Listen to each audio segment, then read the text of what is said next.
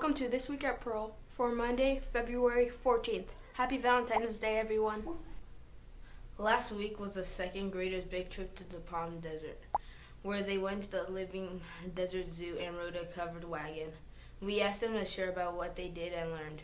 I like to talk about how that on my Palm Desert field trip that I learned about that there's underground rivers and that stones and dirt can block it up and it can cause the water to rise up and then trees can grow in the desert. That's what we call an oasis.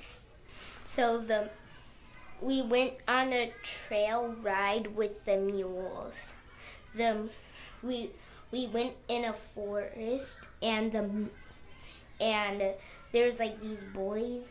They were playing with matches and they put a forest on fire and the palm trees' crowns fell off. That's why they have skirts to protect them or they don't fall down. I'm going to learn about the tarantula. If you get close to it,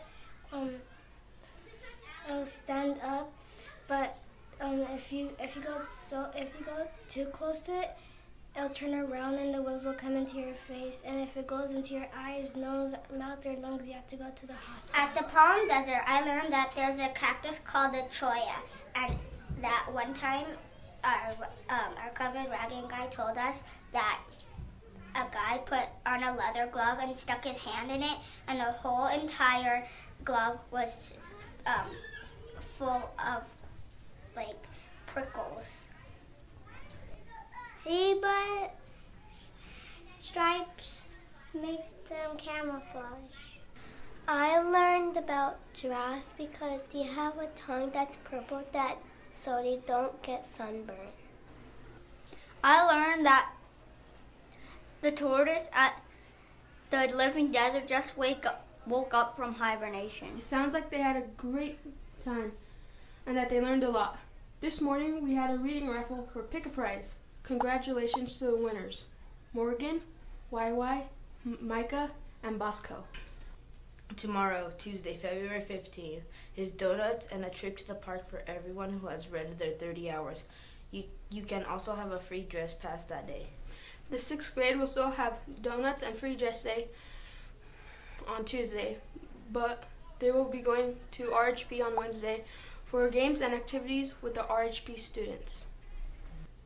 This week is the finals for the Pearl Spelling Bee. We want to recognize the 3 finalists in each class who will receive a medal and go on to compete for a trophy.